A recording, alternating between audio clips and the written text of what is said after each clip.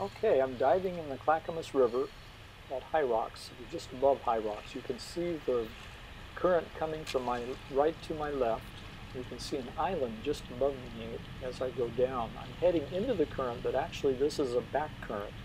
And so I'm going underneath, and I will then pick up the current that actually is going downstream and go downstream. Now I'm going to hold on here.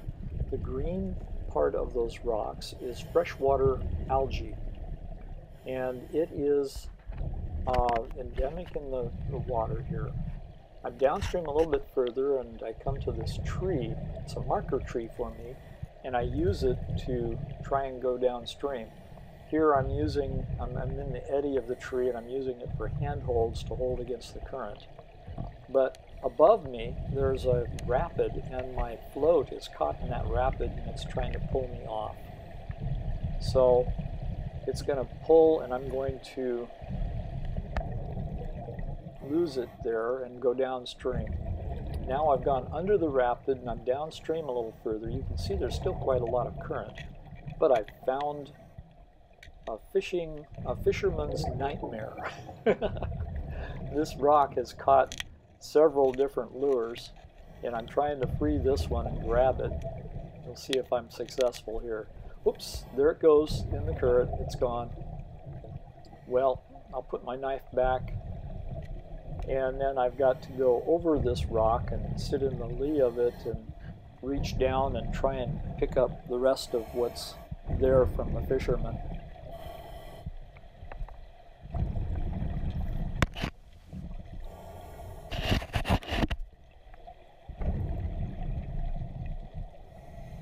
Okay, you can see the weights and the sinkers there. Oh, there's a dead, yep, it's a dead lamprey.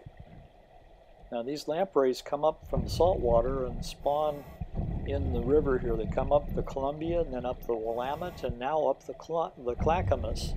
And this one has spawned and has already passed. There's a crawdad right beside it there that's looking for a meal, actually. I'm going to take a closer look at him for you.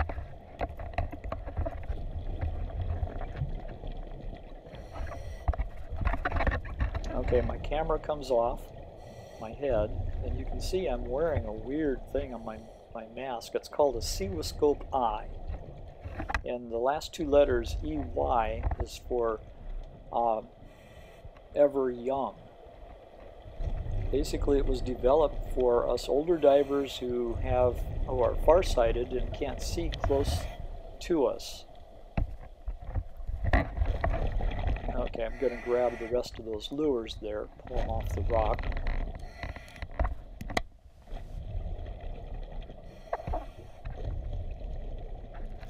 There we go. And then I'm going to go ahead and, it's going to take a moment here, but I'm going to put them in the pocket of my buoyancy compensator.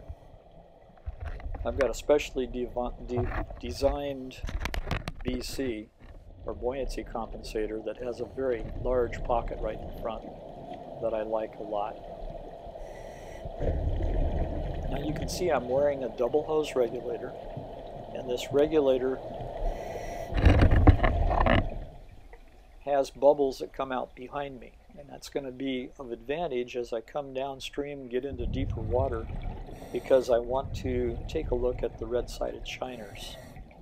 The red-sided shiners are a fish that in the summer, right in the beginning of the season, develops red sides because they're about ready to spawn. Now these have already spawned and are no longer in their red colors. But if I hold my breath, they'll come closer. Here we go. Now you can see that they've got a very nice yellow stripe on their side, but they don't have the red sides. I think there's maybe one or two that still has the red side.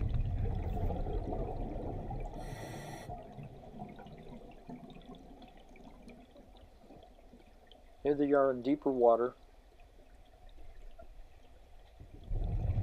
hold my breath again and see if I can get much closer.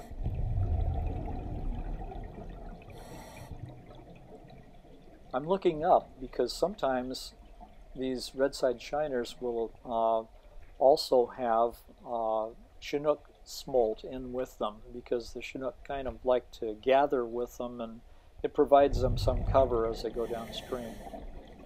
I've taken the camera off again and I'm holding it in my right hand, and this should give you some idea of the size of these fish. They're about 4 to 6 inches, and if I can get closer to them, I will.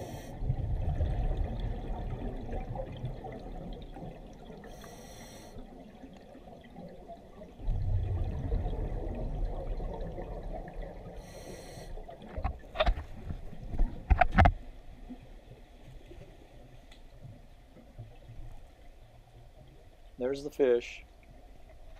You can see they're not too large, but they do school up in these deeper holes after they've spawned. See if I can get even closer to them. Okay, here's a small school of them. And as you look up, you can see my float line up above. I'm in about 22 feet of water right here.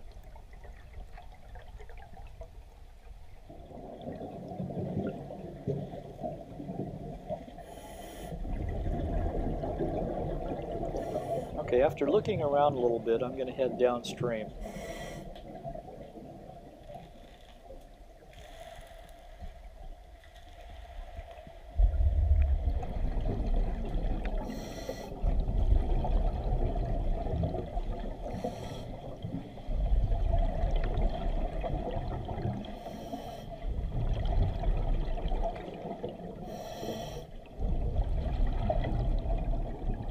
This is a drift dive. You can see that I'm not swimming real hard because the current is pretty good still, probably a half knot to a knot current, but I'm just drifting with the current. Now I've stopped, and I'm going to show you something. I'm examining with my Seawascope eye the underside of a rock that I just turned over, and I'm going to show you what's on that. Take a look. Ooh, it moves. Those are insect nymphs that live on the bottom side of these rocks. Those will hatch out into flying insects later in the year. Here I'm examining them at very close range. Now whenever I take one of these rocks, I put it back down and I turn it over to put it back down. I'm getting in shallow water now near my exit point, but I'm going to stop and play around with these sculpin. These are Coast Range sculpin that are endemic throughout the Pacific Northwest up into Canada in the rivers. And they're very territorial little guys. Somewhat aggressive little guys too, and they're not scared of much.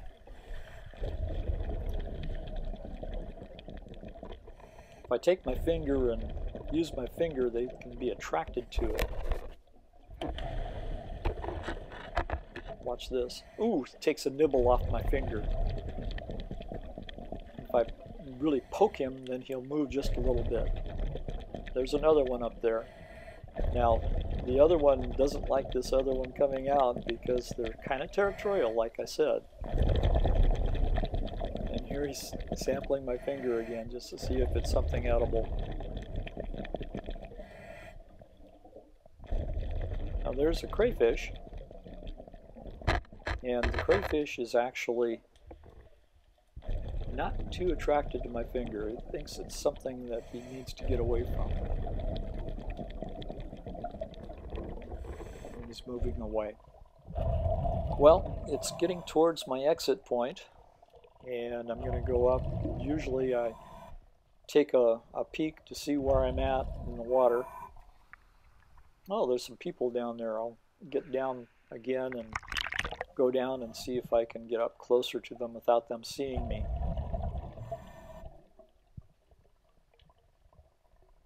I've dumped my float because my float actually on this dive deflated. After 3 years, it suffered a very large rip, and I had to get rid of it. I came back a little later after I got to my car and picked it up.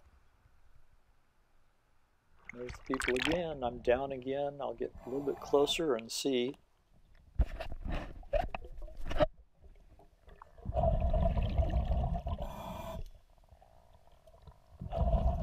See if I can sneak up on them a little bit.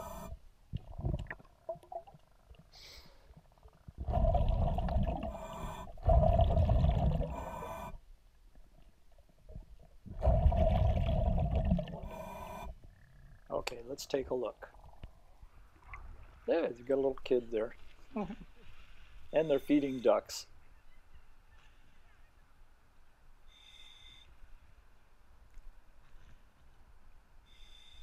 I think I gotta have some fun with the ducks.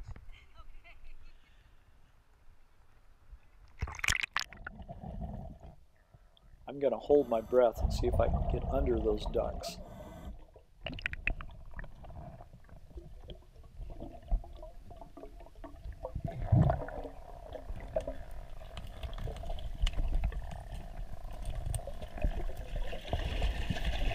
There they go.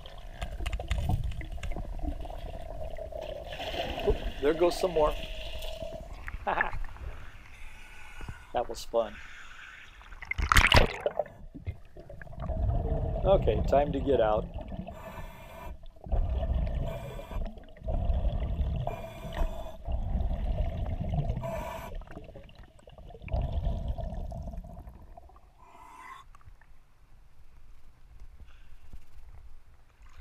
That dog doesn't know what to think of me.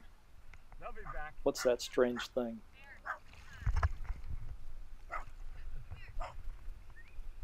Hello there. Hello there.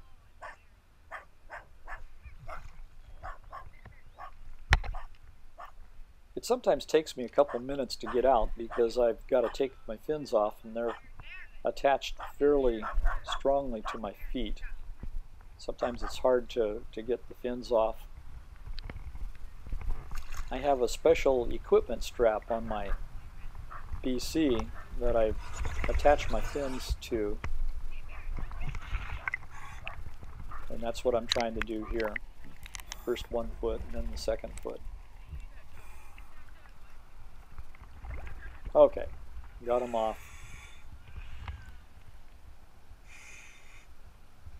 Now the transition out of the water, especially when you're wearing some scuba gear and weights and stuff, is pretty critical, and I use mountaineering techniques of handholds and 3 points of contact when I'm in this really slippery, kind of dangerous for a fall zone right here, until I get up just a little bit more on the solid rock that's dry and I feel like I can stand up. Well, I hope you've enjoyed my dive. What's this strange creature coming out of the water, huh? Well, I'll let the ducks come back. Whoa. That was one of my finds. Oh, really? Yeah. Where did you start? Up above High Rocks.